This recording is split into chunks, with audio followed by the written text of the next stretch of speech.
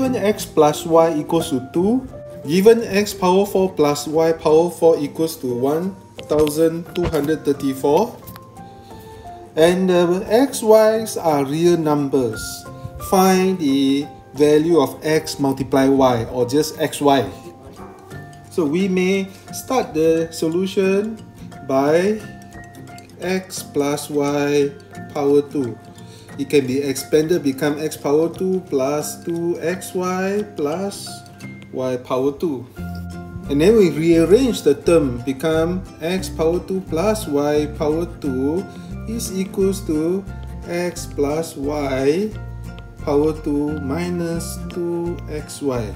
Okay, let's call it equation 3. Now from the equation 1, we know x plus y equals to 2. Okay, let's put inside equation 3. So therefore, x power 2 plus y power 2 is equals to 2 power 2 minus 2xy. Now we're going to power 2 in the left hand side and the right hand side. Of course, 2 power 2 is equals to 4.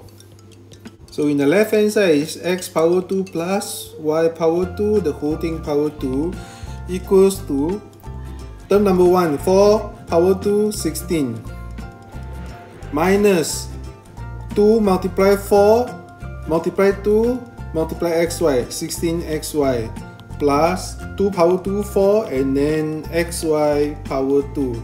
This is equation 4.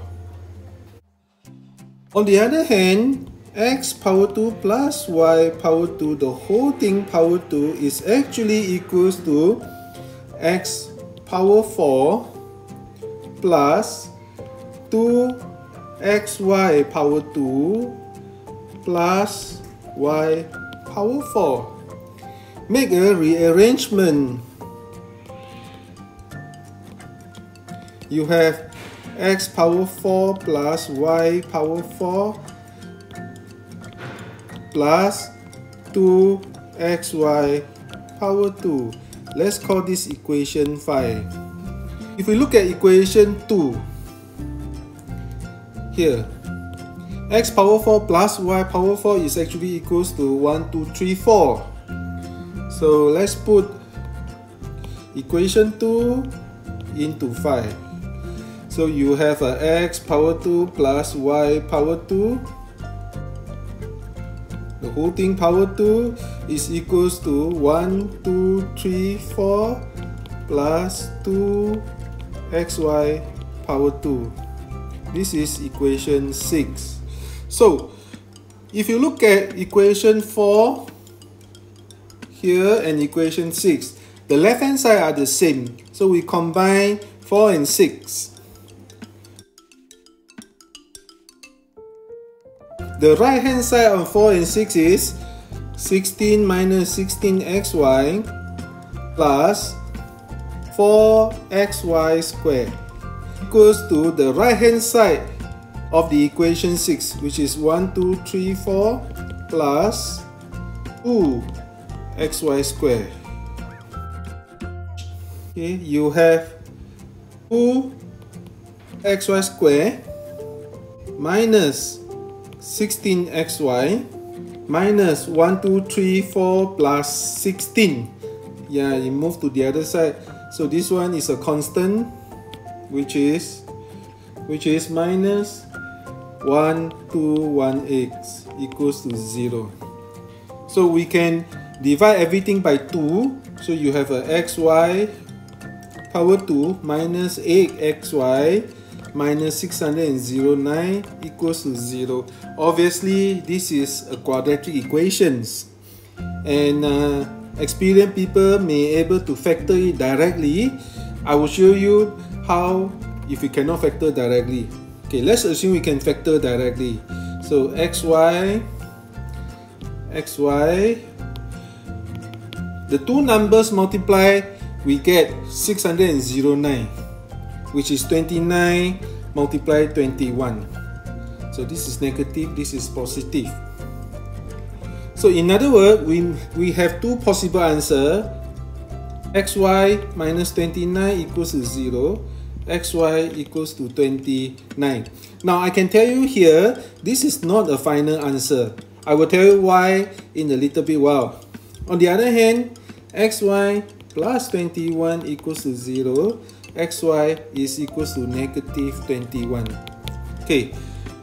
In the case that you are not able to get this answer by factor, you can use a standard solution for your quadratic equation, which is xy equals to negative b, negative 8, plus minus b squared minus 4ac divided by 2a. So if you solve this equation, you will get 29 and negative 21 respectively. Of course, like I say, 29 is not the final answer. I will show you now why 29 is not the final answer. Now, if xy equals to 29, and do not forget our equation number 1, x plus y equals to 2. If both x and y's are negative, then x plus y certainly is negative, which is cannot be equals to 2. On the other hand, if both x and y's are positive, such as 1 multiply 29, yeah, there is one choice, or another choice, 2 multiply 14.5, and so on and so on. Okay, then x plus y must be something bigger than 2. For example, 1 plus 29 is 30, 2 plus 14.5, or 4 plus 7.25, which is certainly bigger than 2. So under both cases, we know that xy equals to 29 is not the real number solution for the question. So that is why I say xy equals to 29 is not an answer. So therefore, we know the final answer. Xy for this question is negative 21. Of course, you can test using the same way we test xy equal to 29, but I'm sure it is the answer.